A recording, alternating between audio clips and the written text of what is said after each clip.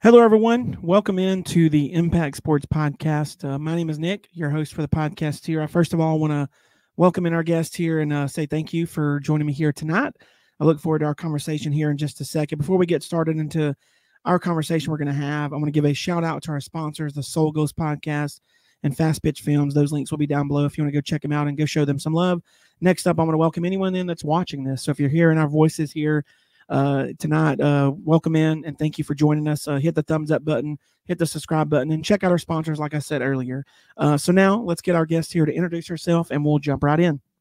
Hi, thank you for having me. I'm Paige Carroll. I'm from Cumming, Georgia. I'm a middle infielder and I'm committed to Georgia Tech. Awesome. Well, thank you so much, Paige, like I said. So yeah, let's get started here. You just mentioned Georgia Tech, where you're going to be playing your college ball there. So take me back to your recruiting process. Let's go over that. Kind of walk me through what your experience was like with your recruiting process.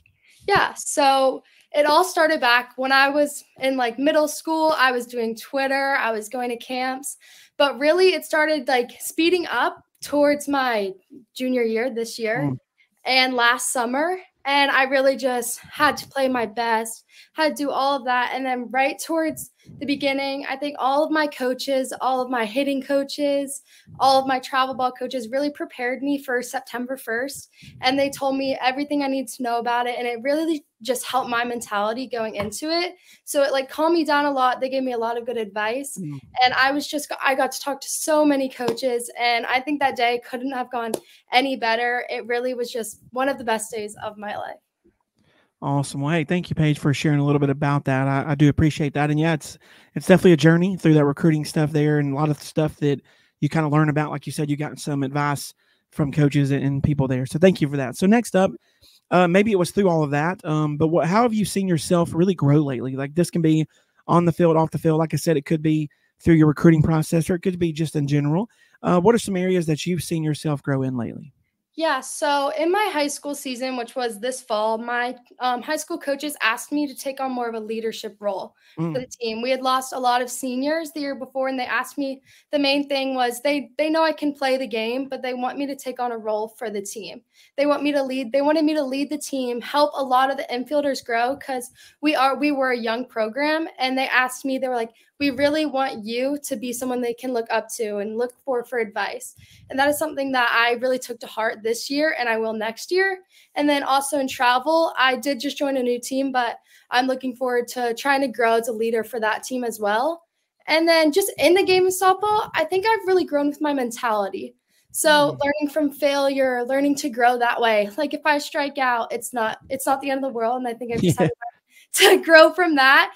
As when I was younger, I might have been a little hard on myself, but I know that you fail more than you succeed in this game. Yeah. And I've really had to grow with my mentality that way. Yeah. And it's thank you for sharing that. And it's hard to get used to sometimes, understanding that you may fail a little more than you succeed there. I mean, like you said, and you mentioned you're kind of growing up in your age and everything. I think that's really comes from maturing, knowing that not every single, if you strike out in the first inning, yeah, you want to do your best, but you're going to get more opportunities in the second, third, fourth, and so on there. So thank you for sharing a little bit about that and leadership and everything.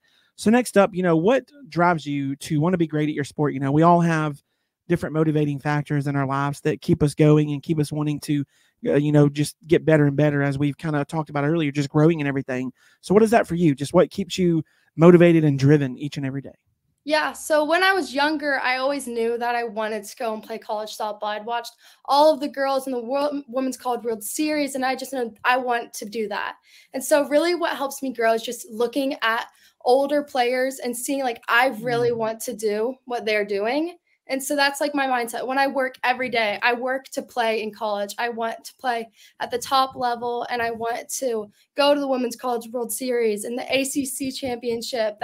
So that's really what I take when I'm this is why I want to play this sport, because of the older girls that are doing it. And I just look up to everyone in the sport, and that's really just what keeps me pushing every day and to do my best every day. Love it. Love it. Thank you for that. So next up, we kind of mentioned earlier just some adversity and the kind of the mistakes and failure that happen within a sport. So now when that happens, and I'll kind of paint you a scenario, which I kind of did earlier, but say if it's in the first inning and you make a mistake, you have an error, or you're not doing as good as you want to be doing out there, how are you handling that to not let it affect you in those later innings there? Yeah, so obviously I have to learn from the failure that comes. So if I Yeah. make an error, say it goes under my glove, I have to learn. I learn from that. I learn the next inning, put my glove down on the ground, or I strike out. I learn what pitch I struck out off of, and I don't do it the next time. It just like really changes my mindset on the game. Like I know I have to grow from failure. Failure is going to happen, and the adversity that comes is just one thing in the middle of the road, and you just have to get past it and learn from it. Yeah, and so, I mean, you mentioned it a couple of times now, even earlier in the one question I asked you, kind of about learning from those failures and mistakes. Like, okay, well, I did that here. Let's not do that again. Or why did I do that?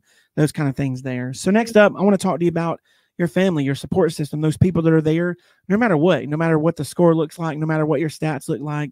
How important have they been in this journey that you've been on? Yeah, my family has been a big part of my softball career. They're always there for me through like the worst of it. Say I have a really bad tournament, they're there. They're my support system.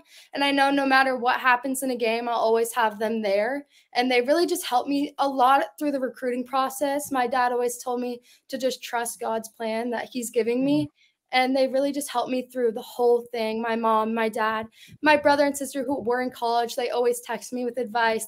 My brother used to play baseball, and he doesn't play anymore, but he used to tell me like, Paige, you can get through it. I used to go 0 for 16 in the game before. yeah. You just have to grow from it. And they're always there shooting me text messages, telling me it's okay. And they've really just helped me mentally through the game mostly. And I just always trust in them, and I love them for that. Awesome. Well, thank you for sharing a little bit about your family there. I do appreciate that very much. So next up, let's talk about being a student athlete. There's so many things you got to juggle, especially, for you at your age. You want to be a normal teenager sometimes. You want to be, a student athlete. You want to work in the classroom. You got all this, the softball stuff you got to do, which comes with a lot of work, travel, games, all that. So what is some of the most challenging things for you just being a student athlete today? Yeah, definitely the main one is time management. So I had to learn from freshman year of high school because I was playing softball in the fall. So I didn't have this like fall to really get used to high school. I had to just start from the get-go and had to Yeah. learn I had to learn that I was going to have to give up some time on the weekends to get my schoolwork done because to me schoolwork has always came first. Mm, And that's a big reason why I chose Georgia Tech too, because I want to get a good education as well. And so being a student athlete, I just know I'm going to have to miss out on some school events if I want to do what I really want to do in college. yeah. And so time management has been the main thing for me, and just learning what days I'm going to have to do my schoolwork and having a whole set schedule for it. Yeah, and I mean it's so important too because I mean I've talked to juniors and seniors, even fifth year seniors that are in college now that have talked about just how every year from freshman, kind of like you said in high school, and you're going to have to do that again when you get to the next level. Like just kind of figure out like, okay, what works? Like how is this going to work? Because that's another different schedule you're going to have to do there. So next up, you've kind of mentioned about some advice you've gotten throughout the interview earlier. During the recruiting process, you said you got some great advice. So tell me a good piece of advice that you've gotten that's really just stuck with you through this whole thing. Yeah, so my parents used to tell me you can be as great as you want to be. So Mm, you just have to put in the work because the only way to be successful is to put in the amount of work you do. So no doubt. people are going to tell you like you can't do this, you can't do that, but it's up to you how great you want to be Yeah. in your career. And that's just kind of stuck with me because I know if I want to accomplish all these things in college, I'm going to have to work for it every single day. And that's kind of just been the one piece of advice that stuck with me through my whole career. Yeah, I love that. And I mean, most time the things that's standing in our way is us. Like Mhm. our minds. I know for Yeah. me, I'll speak for me. That's kind of what it is, and I think that's such a good piece of advice there. Like, hey, if you want to, be great, it's going to take work, but you can do that. You can go and do that work there.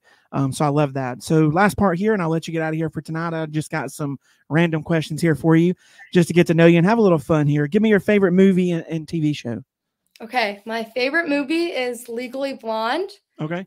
and then my favorite TV show is Grey's Anatomy. Okay, nice. Which I think Yeah. I've seen that they're going to be making a Legally Blonde TV show. Oh, I didn't see that, Yeah, but you might like. maybe. I think it was, and I think maybe Reese Witherspoon's got something to do with it. I seen her picture there. Now it might be fake news. You never know these days, but I did see something about that there, Mhm. so you can look that up there. Okay, well, What about favorite musical artist? SZA's definitely my top. Okay, nice, nice. And then if you had to only eat one food for the rest of your life, what would you choose? So this was a tough one, but I picked tortellinis. They're Okay. my favorite food ever. Okay, nice, nice. I Yeah. like it. I can dig that there. What about a place that you haven't been to? Because I know you travel a lot. So, Mhm. what's a place you haven't been to that you want to go? I have talked so much about this, but I want to go to Italy so bad. I think it's so pretty there. I got you. Yes, I agree Mhm. there. Last one here. Obviously, we've talked about it. You know, your sport takes up a lot of your time, but give me some other interests and hobbies that you have or that you like. Yeah, so obviously I hang out with my friends other than sports, but I also really enjoy running. So Okay. I don't like running long distance. I think it like clears my mind. It's really just been a passion of mine. Awesome. Yeah, well, it's something not a lot of people say they'll enjoy, but I definitely agree though that it is Yeah. it's something that your mind is like. I remember talking to a track athlete, and he's Mhm. very good at what he does, and he was talking about how that's one reason why he started loving running because of that. Like he just kind of gets out there by himself running and stuff like that, you know, there. Yeah. So, well, thank you so much for your time tonight. I've enjoyed getting to know you here a little bit. Good luck with everything you have coming up. I'll definitely be in touch. I'll be Mhm. checking back in on you because you know you're on a journey here. So I look forward to seeing your journey kind of unfold here. So thank you for your time and have a great rest of your week coming up here. Thank you so much. You're welcome.